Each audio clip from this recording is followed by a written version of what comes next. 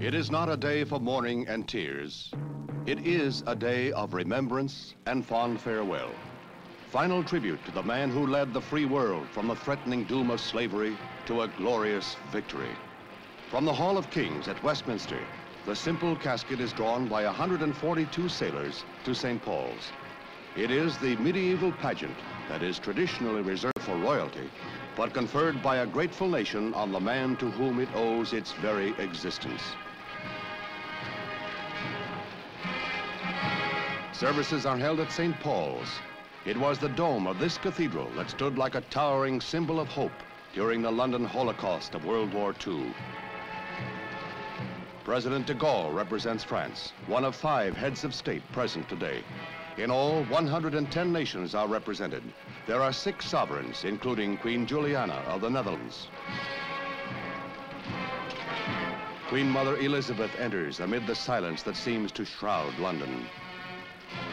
Princess Margaret and her husband, Lord Snowdon. Then the Queen is awaited, and she shatters precedent twice. She is greeted by the Lord Mayor of London with the black sword of mourning as she arrives before the Churchill family.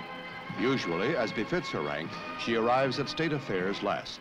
The Queen also becomes the first British monarch to attend the funeral of a commoner.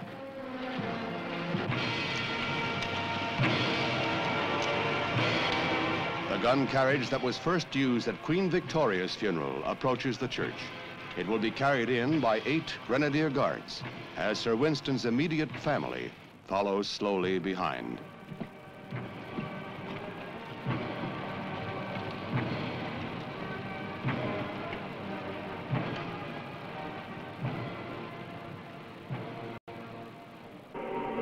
The coffin is brought down the aisle to a catafalque under the great dome. Set in the floor is an inscription dedicated to its architect, Sir Christopher Wren. It might well apply today. If you seek his monument, look around.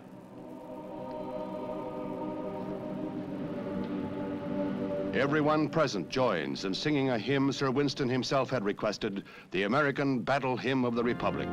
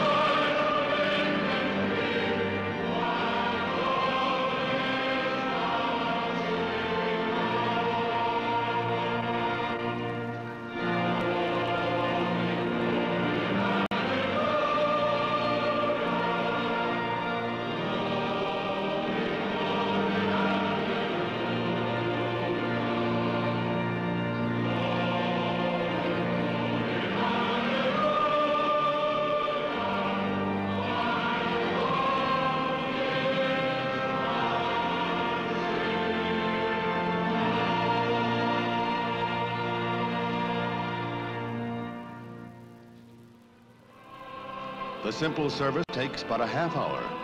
Again, it was what he wanted.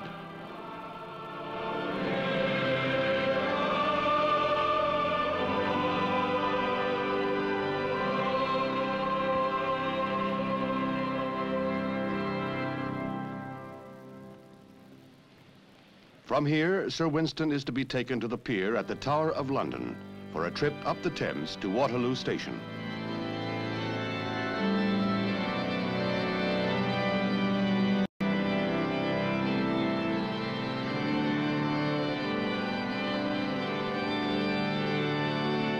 Only the family is to be present during the burial near his birthplace. As the coffin is placed once more on the gun carriage, the royal family stands in farewell on the steps of the cathedral. With them are kings and queens, prime ministers and presidents, dukes and princesses.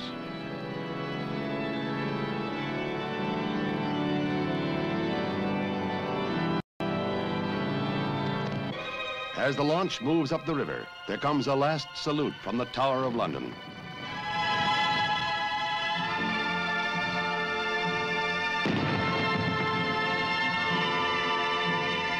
It was Sir Winston's desire that the waterborne cortege pass close to the waterfront area that took such a wartime pounding. As he passes, the giant cranes dip in salute. The launch moves to Festival Pier, where Sir Winston will be taken aboard a train for the journey to Bladen.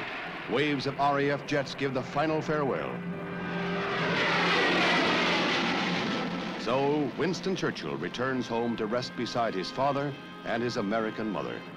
The legend he created will live on, not only in our time, but in the far horizons of the future. The mists of history will never dim the shining image of Winston Churchill.